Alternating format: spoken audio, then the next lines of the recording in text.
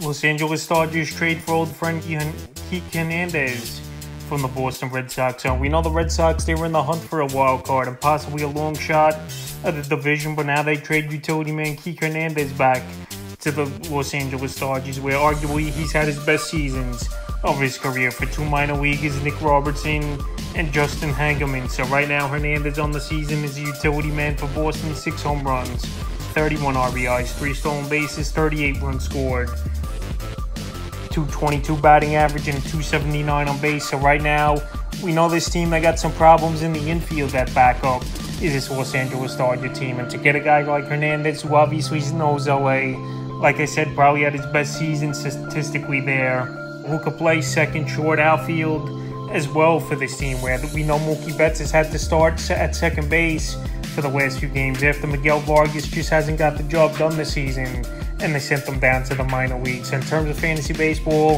I think Hernandez, the playing time will go up a little bit more now with the Los Angeles Dodgers. Like I said, Betts, I don't think is going to be a second baseman for the majority of the season anymore, and he'll go back to right field. But anyway, Hernandez is a utility again.